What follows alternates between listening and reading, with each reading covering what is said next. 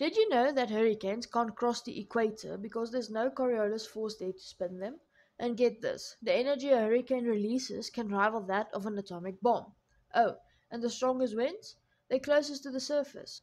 That's right, the lower you go, the more violent the storm, which is why storm hunter planes stay higher up when they fly through. But the same can't be said for the eye of the storm. The eye is calm, peaceful even, sometimes with sunshine, while the eye wall around it is the most dangerous part. These massive extraordinary storms usually last a week or two, but some, like Hurricane John, lasted for a full month. For a hurricane to last that long, conditions have to be just right, especially the water temperature. They feed on warm ocean water, and if it gets too cold, the storm fizzles out. And if you're wondering about cyclones and typhoons, they're basically the same thing. The name changes depending on where they're from. In the Atlantic, they're hurricanes, in Asia, typhoons, and in the Indian Ocean, cyclones. Want to keep expanding your knowledge? Like and subscribe for more, and I'll see you on the next one.